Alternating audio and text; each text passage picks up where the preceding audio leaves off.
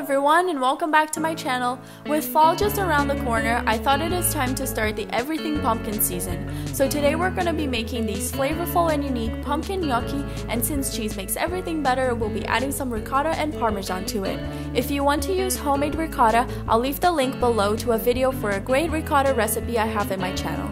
You can also find the full recipe for this gnocchi in the description box, or you can check it out on my Instagram. If you like this video, please give it a thumbs up, and if you're new here, hit that subscribe button with a notification bell on.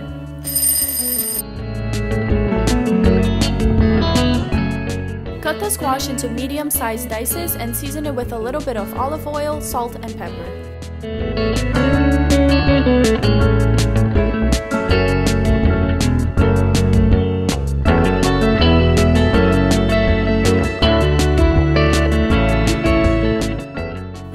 To poke some holes in the potatoes and then season it with salt.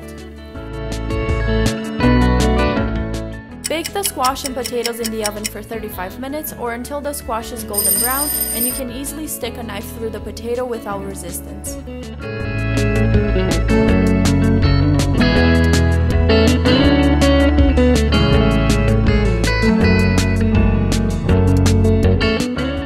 While the potatoes are still warm, use a spoon to scoop out the potato. Smash the potato and squash together and then go in with a fork to get rid of any big chunks.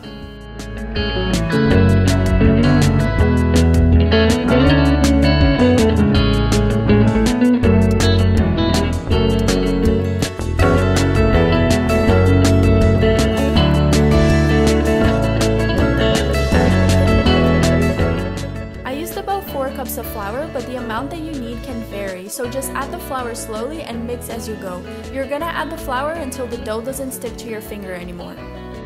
Adding too much flour can make your dough chewy and tough.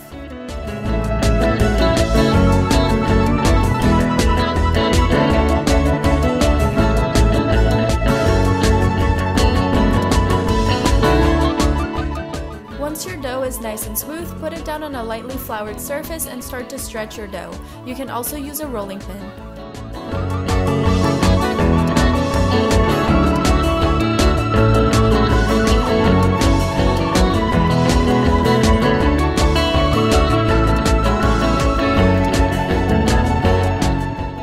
Then go ahead and cut it into small squares and get rid of any uneven end pieces, or you can put it all together and reuse the dough for more squares.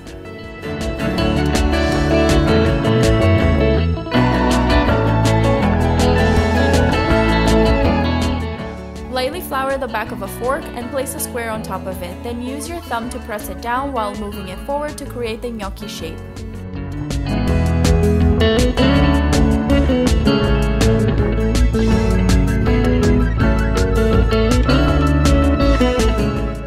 Now it's time to cook these delicious gnocchi, and first things first, don't forget to salt your pasta water.